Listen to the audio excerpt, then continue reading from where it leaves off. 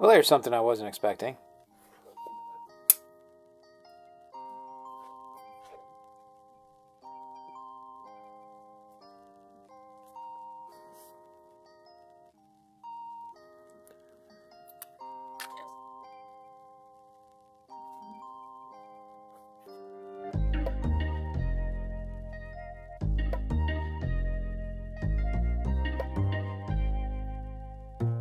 This was very unexpected.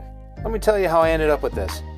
My wife broke her phone and ended up needing a replacement. Luckily, we have insurance. The replacement wasn't the best. It overheated, it wasn't charging right, so they ended up sending her a check. So we bought hers on Sunday. Monday, I went on. I'm looking at the same phone because at the time, this color is $180 off. Limited time, had to do it. But it was still a hair over $500. And I swore to myself, because if I don't, I will spend the money quickly. It had to be under $400 for me to get. So how did I get from $500 and change to under $400 in my head? First, Perks at Work. The company I work for uses this website called Perks at Work, which gets me a discount and gives me points.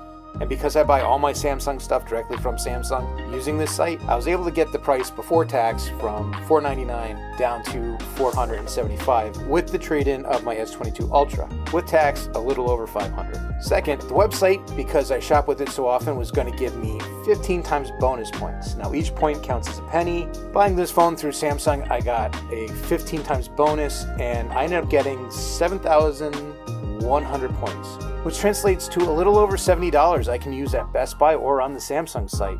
Number 2, Rakuten. When I bought my wife's phone, it didn't have that great a deal. When I went to look at it again, they were giving 10% back. So in my Rakuten account, I have $47.50 sitting there that I will get in August. With the extra $120 in savings that I can use for my cases and other items, I had to pull the trigger. I do have to say, I love this pastel green. That is definitely not lime. Lime is a lot different. It is brighter than my blue, and I'm a little surprised that it has silver sides to it, because my blue, I wasn't sure I was gonna like the black, but I actually do like the black sides on the blue. However, I will probably lose this a lot less, because I lose my blue phone a lot. I'm constantly using my watch to find my phone, even when it's right in front of my face.